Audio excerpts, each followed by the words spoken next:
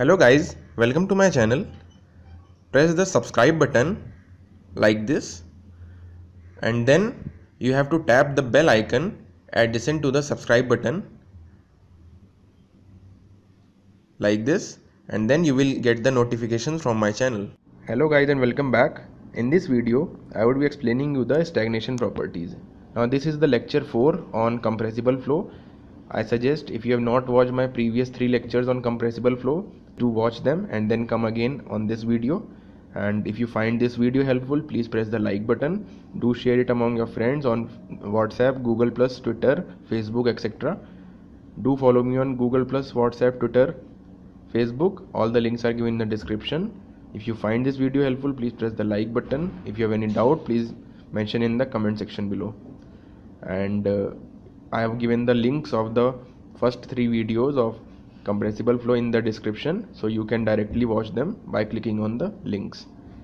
Now local stagnation properties are those properties in a fluid flow which are obtained that would be reached if the fluid is brought to rest isentropically. That is, when a flowing fluid is brought to rest isentropically, then the properties that would be obtained, those are known as stagnation properties. Now this is hypothetical. No such process is there to bring a fluid to rest isentropically. So this is just theory base, and many of the questions are set on stagnation properties, and you have to calculate the various stagnation properties. And then this is the main numerical portion of the compressible flow. So we can write the equations using the energy equation, that is H naught is equal to H plus U square by 2. Now H naught is the stagnation enthalpy, and that is equal to H plus U square by 2. Now H is the static enthalpy and U square by 2 is dynamic enthalpy. That is, H is fixed and U square by 2 is due to motion of the fluid. So now H, because H is equal to Cp into T, so H naught is equal to Cp into T naught, and H is equal to Cp into T. So you can write Cp T naught is equal to Cp into T plus U square by 2. So T naught is equal to T plus U square upon 2 Cp. Now U is given by M into C, that is M into root gamma RT.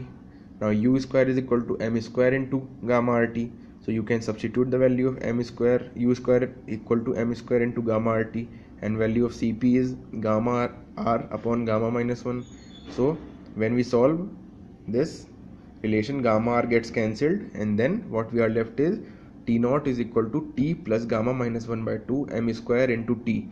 So you can take T constant, take T separate in the bracket, so you can write T naught upon T is equal to 1 plus gamma minus 1 by 2 M square. Now this is the relation between temperatures. And similarly, we know that T2 upon T1 is equal to P2 upon P1 to the power gamma upon gamma minus 1. So we can write P naught upon P is equal to 1 plus gamma minus 1 by 2 M square whole to the power gamma upon gamma minus 1.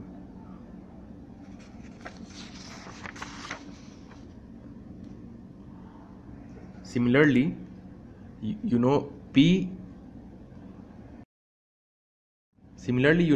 to the power gamma is equal to constant, and volume is equal to mass upon density. So P into M upon rho to the power gamma is equal to constant. Now mass remains constant, so what we are left is P upon rho to the power gamma is equal to constant. Now P upon rho to the power gamma is equal to P naught upon rho naught to the power gamma. So rho naught upon rho is equal to P naught upon P to the power 1 by gamma. So rho naught upon rho is equal to 1 plus gamma minus 1 by 2 M square whole to the power 1 upon gamma minus 1.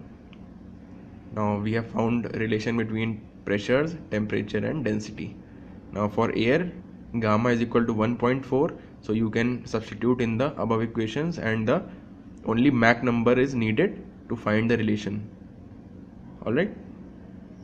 And for different fluid, if it is given something like glycerine is flowing or kerosene is flowing, so that they will have different value of gamma. So this for air, gamma is 1.4. Now stagnation properties are also known as reservoir or total conditions, in contrast to static conditions in flow. Now difference being termed as dynamic values. Now stagnation property, suppose H is equal to H naught plus U square by 2. So H minus H naught is equal to U square by 2, and I have earlier told you that H naught is stagnation, H is static, and U square by 2 is dynamic. So I have written that only, that H naught minus H is equal to U square by 2. So stagnation minus static is equal to dynamic. Now integration of Euler's equation of motion is valid for compressible as well as incompressible flow. That is, integration of dP upon rho plus U square by 2 is equal to constant. Now P upon rho to the power gamma is equal to constant. So we take rho to the power gamma on that side. So P is equal to rho to the power gamma into constant. Now differentiating it. So dP is equal to gamma rho to the power gamma minus 1 d rho into constant. Now substituting this value of dP in the above equation of Euler. So integration C into gamma rho to the power gamma minus 1 d rho upon rho plus U square by 2 is equal to constant. Now we can take out, again we can substitute the value of C as P upon rho to the power gamma. So here we are substituting back, that is, here we can write P upon rho to the power gamma in place of C. So P upon rho to the power gamma into rho to the power gamma minus 1 upon gamma minus 1 plus U square by 2 equal to constant. So P upon rho, because rho to power gamma minus 1 and rho, you take gamma minus 1 down. So what we are left is P upon rho into gamma upon gamma minus 1 plus U square by 2 equal to constant. Now suppose if U is 0, then P is equal to P naught and rho is equal to rho naught. That is the stagnation. The stagnation properties are reached if the flow is, that is, if the velocity is brought to 0.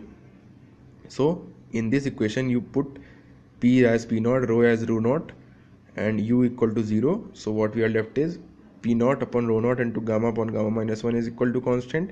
And since gamma upon gamma minus 1 is constant, so we can merge with this constant. So what we are left is P naught upon rho naught is equal to constant.